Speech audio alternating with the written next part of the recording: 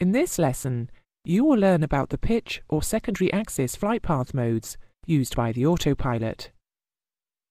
In most modern airliners, there will be an auto throttle system, which will operate in conjunction with the pitch channel of the autopilot to control climb, cruise and descent functions. One of the following pitch functions can be engaged simultaneously with a roll mode: altitude hold, vertical speed hold, and altitude acquire, which engages automatically on the completion of a climb or descent.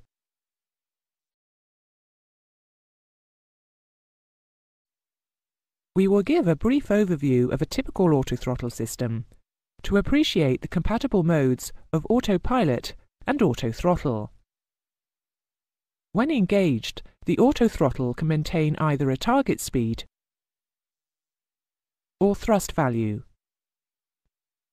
The speed target could be an indicated airspeed or Mach number selectable by the pilot using the speed selector on the mode control panel, indicated in the speed window, and on the primary flight display speed tape. The flight management system can also command a speed target.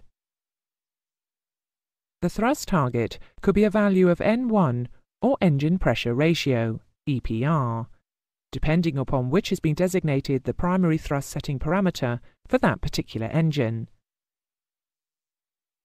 The target thrust can be set manually by the pilot, or it can be calculated by the thrust computer based on standard thrust ratings for takeoff, climb, cruise, go-around, or continuous. Or, the flight management system can manage the thrust when it is controlling the vertical flight profile.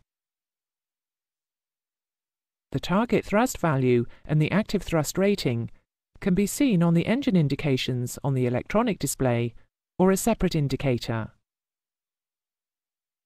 The autothrottle is armed using the arm switch on the mode control panel.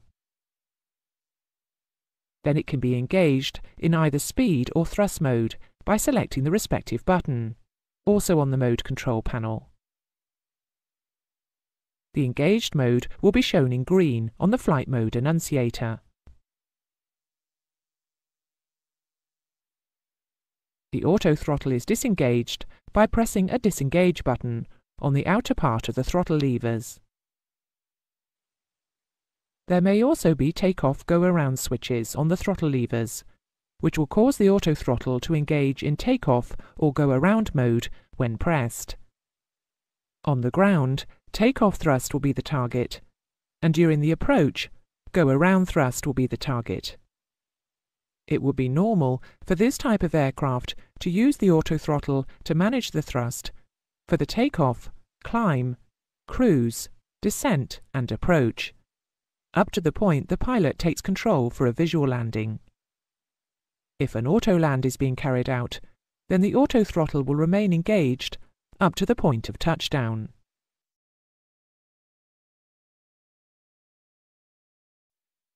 Prior to takeoff, it will be normal for the pilot to select a speed in the speed window appropriate to the takeoff. Typically, this is V2, or takeoff safety speed, plus 10 to 20 knots. Also, an altitude will be selected using the altitude selector appropriate to the departure clearance. In this example, we have set the speed window to 170 knots and the altitude window to 5,000 feet. Selecting an altitude in this window will arm the altitude alerting system and cause the thrust computer to calculate a climb thrust value based on the altitude change. The selected altitude is also shown at the top of the altitude tape of the primary flight display.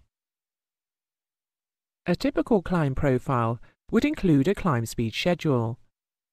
In this example, we will use 250 knots, 300 knots, Mach 7. This means that after the takeoff, the aircraft will be accelerated to 250 knots and climb to 10,000 feet at that speed as there is an air traffic control speed restriction below 10,000 feet. After 10,000 feet, the aircraft will be accelerated to 300 knots to continue the climb until Mach 7 is reached. Then the climb will be continued at Mach 7.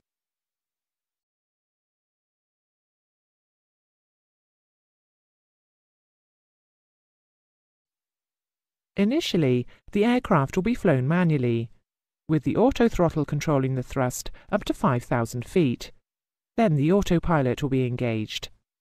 The takeoff thrust will be selected by the pilot, or calculated by the autothrottle computer or flight management system. The target thrust N1 or EPR is indicated by bugs on the N1 or EPR gauges. The autothrottle will be armed prior to the takeoff by lifting up the arm switch. After lining up for takeoff, the throttle levers will be moved manually to approximately 80 to 85% N2. And the autothrottle is engaged in thrust mode by pressing the toga switches. Thrust or N1 being the annunciation in green on the flight mode annunciator. The autothrottle will now advance the levers until the takeoff thrust is achieved. After 60 knots, the autothrottle will hold the levers at that position to maintain the selected value and to prevent the system from chasing any slight variation in N1 or EPR during the takeoff. After takeoff, at 400 feet above ground level, the autothrottle N1 button is pressed, and the commanded thrust reverts from takeoff to climb, annunciated on the engine instrument display. The speed selector can be used to increase the reference speed to 250 knots. Shortly before reaching 5,000 feet, the altitude alert system will alert the pilot to the fact that the aircraft is approaching the altitude selected in the altitude window. The pilot will level the aircraft at 5,000 feet and select speed mode for the autothrottle. The pilot can maintain the altitude while the autothrottle maintains the selected speed at 250 knots indicated airspeed. Autopilot A will now be engaged in command mode, and heading select will be the engaged function in roll to maintain the heading. With the autothrottle maintaining the speed in speed mode, altitude hold can be engaged in pitch. When the altitude hold button is pressed, the light in the button illuminates, and Alt Hold is enunciated in green in the pitch window of the flight mode annunciator. The autopilot pitch channel will now maintain the altitude, with the autothrottle maintaining the speed. These two are referred to as compatible modes. Modern autopilots will not accept incompatible modes. For example, altitude hold and N1 would be incompatible, as neither the autothrottle nor the pitch channel of the autopilot is maintaining the speed of the aircraft.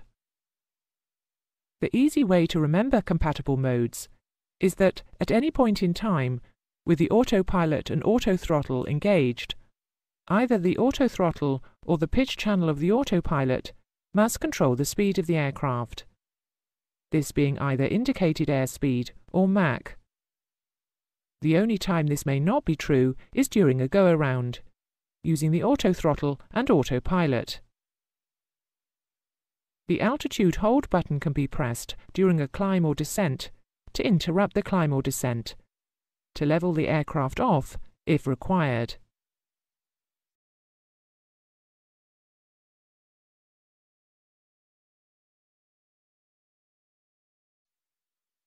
With the aircraft in altitude hold, we can now climb our aircraft to 30,000 feet. There are three ways to cause the autopilot to climb or descend the aircraft to a new altitude. We can use vertical speed mode, flight level change mode, or vertical navigation mode. Flight level change and vertical navigation modes will be looked at during the second lesson on autopilot pitch operation. So let's now look at vertical speed mode. The first action is to select the required altitude in the altitude window.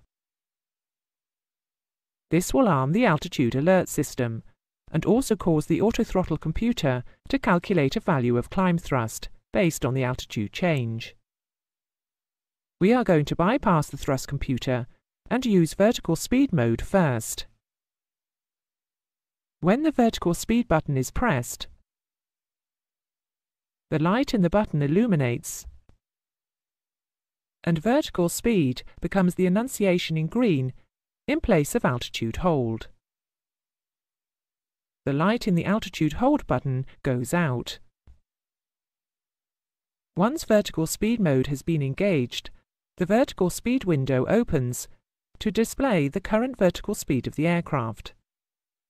In this case, we are neither climbing nor descending, so plus and 4 zeros would be indicative of level flight.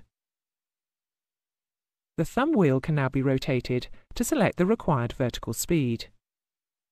Our target today is plus 1500 feet per minute. As soon as the thumb wheel is moved away from 0,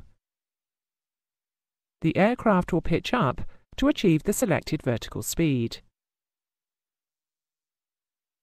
At the same time, the autothrottle will move the throttles forward to maintain the target speed of 250 knots. The aircraft will maintain 1500 feet per minute rate of climb at 250 knots. At any time during a climb using vertical speed mode, the vertical speed can be adjusted by moving the thumb wheel to increase or decrease the vertical speed. As the aircraft passes through 10,000 feet, the airspeed can be increased to 300 knots by selecting 300 in the speed window. The autothrottle will push the levers forward to increase and maintain the new target speed. Climbing at a constant indicated airspeed of 300 knots will cause the Mach number to progressively increase. When the Mach number reaches decimal 7, the changeover button on the mode control panel is pressed. This causes the speed window to now show the Mach number that existed at the time it was pressed, in this case Mach decimal 7. The aircraft will carry on climbing at 1500 feet per minute rate of climb and at Mach decimal 7.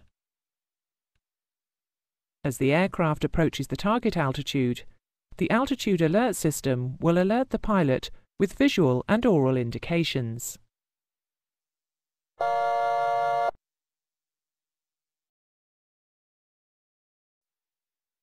Shortly afterwards, the autopilot has to reduce the vertical speed of the aircraft to capture the target altitude. This maneuver is called altitude acquire and will allow a smooth transition from a climb or descent to altitude hold. Altitude acquire is a transitionary mode which cannot be selected, but occurs automatically from a climb or descent to an altitude hold. This occurs at between 300 and 500 feet or so before the target altitude, dependent upon the vertical speed at the time. The higher the vertical speed, the sooner it will occur. At this point, altitude acquire becomes the engaged mode in pitch enunciated by altitude acquire, replacing vertical speed. As the aircraft levels off, the autothrottle moves the levers rearwards to maintain the selected speed of Mach decimal 7. When the aircraft is level, altitude hold engages in pitch, and altitude hold will enunciate, replacing altitude acquire. The light in the altitude hold button will illuminate.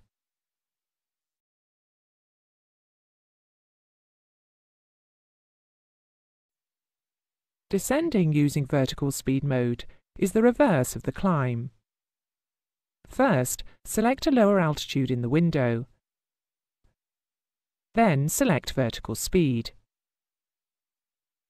Using the thumb wheel, select a desired rate of descent. The pitch channel of the autopilot maintains the rate of descent, and the autothrottle maintains airspeed. The speed can be managed in the same way in the descent, going from Mach number to indicated airspeed, then a speed reduction at 10,000 feet. Altitude acquire and altitude hold will engage when the aircraft levels off. Care is required using this combination of vertical speed and speed hold to ensure that the values selected on the mode control panel are achievable, to prevent overspeeding or underspeeding if too high a vertical speed is selected. During this lesson, you have learned about the modes used in the pitch or secondary axis, including altitude hold, vertical speed mode, and altitude acquire. Level change and vertical navigation will be covered in the next lesson.